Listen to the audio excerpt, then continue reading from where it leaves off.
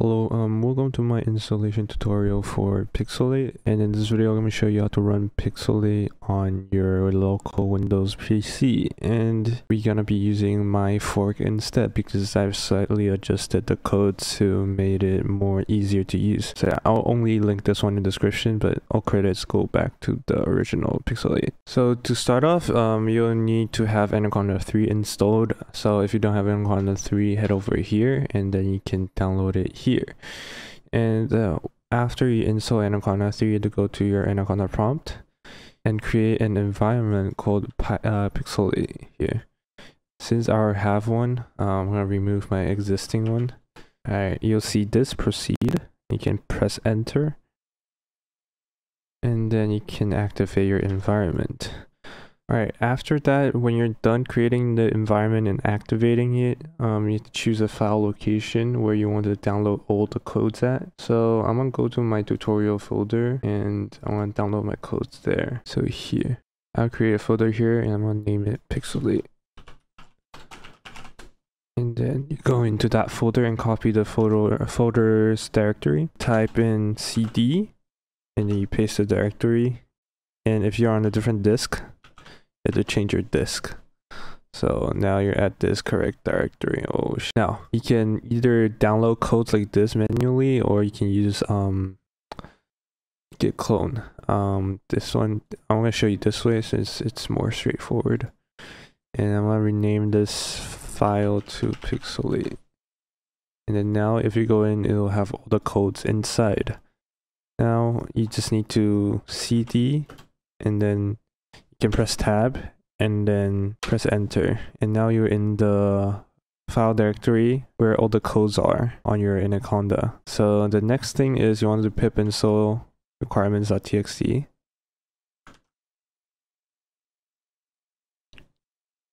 And then next you want to pip install ffmpeg Python. This is if you want to generate videos. Alright, so after that is done, we use this environment. You just need to conda activate Pyxelate the next time you open Anaconda and get to the right file directory. Alright, so to use it on an image, so you need to put let's do this image. So you just copy this command and then you choose, you can paste it here or do it on a text file.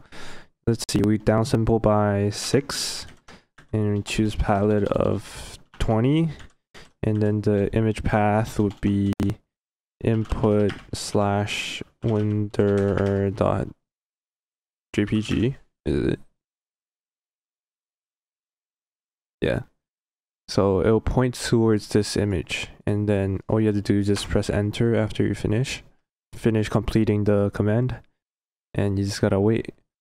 The most time costly part about this code is the PYX function. This part would take long, and for video, since you're using the very first color palette, it'll be very fast, and you'll see. And this will be the result. Alright. So we can downscale it even more, 16.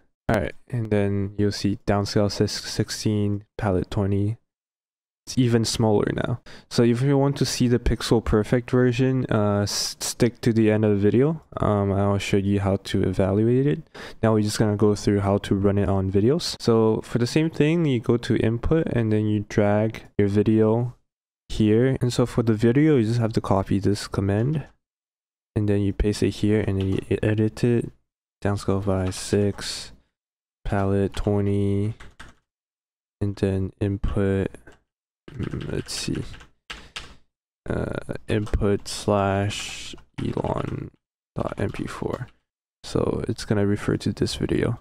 So yeah, you press enter after you finished. It'll break it down into frames.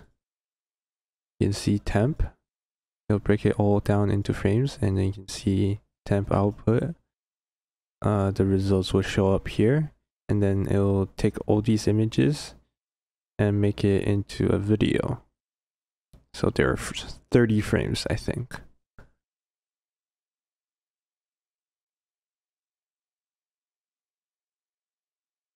It looks so cursed. But yeah. And if you go to output,